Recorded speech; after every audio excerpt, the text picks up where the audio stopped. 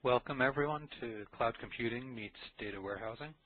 I'm going to talk a little bit so that you guys get a chance to check volumes, make sure you can hear me, and if you can't, just post that into the questions window and we'll make any adjustments we need to. I hope you guys are having a great time here at Cloud Slam 09. It's been an exciting few days and we've got some great presentations coming up. My name is Omer Tryman. I'm the Senior Director for Cloud and Virtualization at Vertica Systems.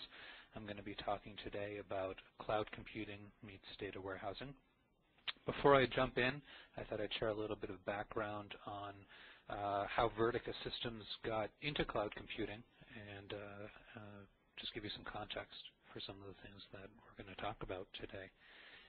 Vertica is an analytic database vendor. We sell a product that is a database management system designed for business intelligence, data warehousing, which obviously we'll be talking about extensively.